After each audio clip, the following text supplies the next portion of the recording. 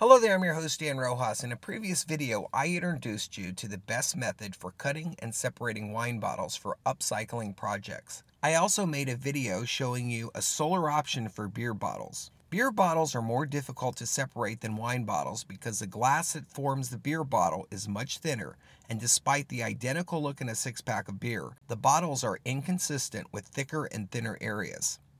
This is a bottle cutter that costs less than $40, with a specially designed cutting wheel for cylindrical glass that makes this the best cutter on the market.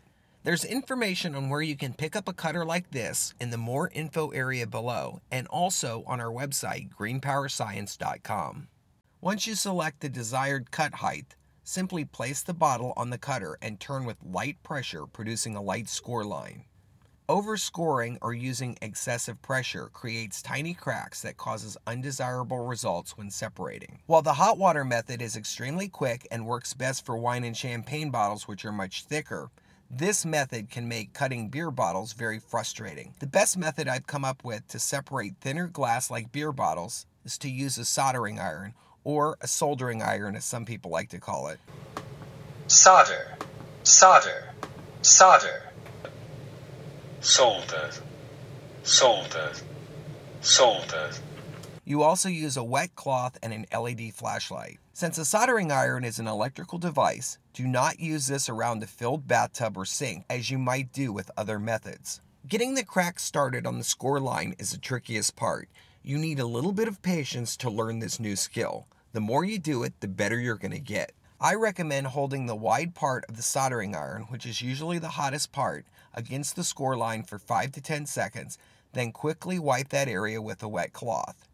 If you did it correctly, you should have a crack that started only on the score line. Identifying the crack on the score line requires the aid of directional lighting. This is why I use an LED flashlight. If you happen to have a crack that runs up the bottle, the heat exposure was too much, but we can still use this bottle to make a cup. If the crack does not start at all, simply reapply the heat in a different area of the bottle.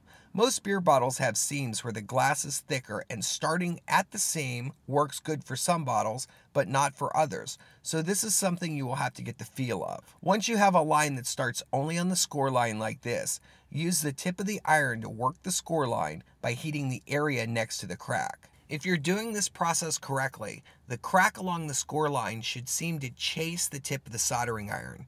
You want to continue the process of working the score line with the soldering iron all the way around the bottle, intermittently using a damp or wet cloth to cool the bottle down.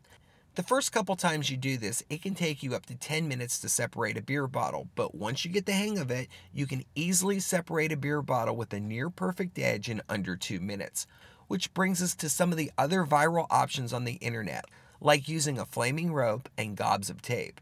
People who demonstrate these methods usually do not show you a close-up of the bottle after it's cut, and they usually state, now all you need to do is sand the imperfections to a nice flat edge. What they do not tell you is that an imperfection like this can take over an hour to wet sand by hand. So starting with a clean edge will save you much more time in the long run. Once the glass is separated with this method, sanding times only take a few minutes to complete. When sanding the edges, always use wet sandpaper to prevent glass dust, and use a flat edge to produce the best results. This method is so precise that you can even make several glass rings out of a single beer bottle measuring less than 1/2 inch across.